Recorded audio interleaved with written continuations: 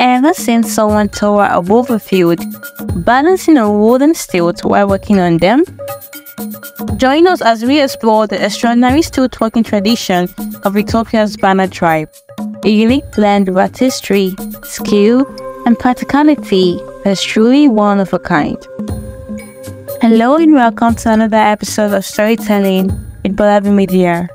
Last time, we explored the artistic side of the Banna tribe, showcasing their intricate body patterns and stunning body arts. Now, we are shifting gears to another fascinating tribe in the Omo Valley, the remarkable use of stilts by the Banna boys. If you're already part of this family, hi and welcome back. But if not, please like and subscribe to this channel for more. The Banna tribe also resides in the Omo Valley of Ethiopia, a region celebrated for its vibrant cultural mosaic. The Banna people are part of the Omotic ethnic group and speak the Banna language, which is part of the Omotic branch of the Afro-Asiatic language family.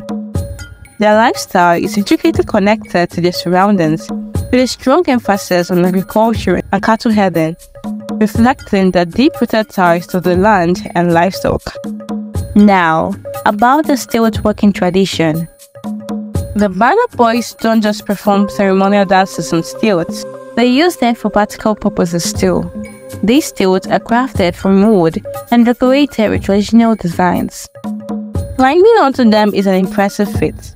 The boy starts from a position, grip the stilts for balance, and then rise up to stand tall. From a young age, the boys practice walking on them, developing balance and agility that's both impressive and essential.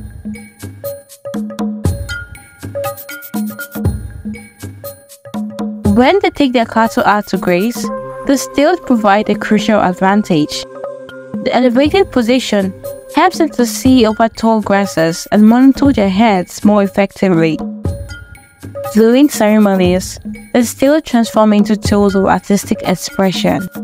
The boys showcase their skills through intricate dances, leaping and spinning with amazing precision. These performances aren't just a show, but a significant part of their rite of passage, demonstrating their readiness to take on adult responsibilities. This blend of practical use and ceremonial performance highlights how the Banna tribe seamlessly integrates tradition into their daily lives. The stilts are not just only a symbol of their cultural heritage, but also a vital tool for their pastoral lifestyle. If you're amazed by how the Banna tribe combines artistry with practicality, make sure to hit that subscribe button and give this video a thumbs up. We've got more incredible stories coming your way, so like, subscribe and share this video to stay updated with our latest content. Thanks for watching and stay tuned for more amazing insights from around Africa. See you in the next episode.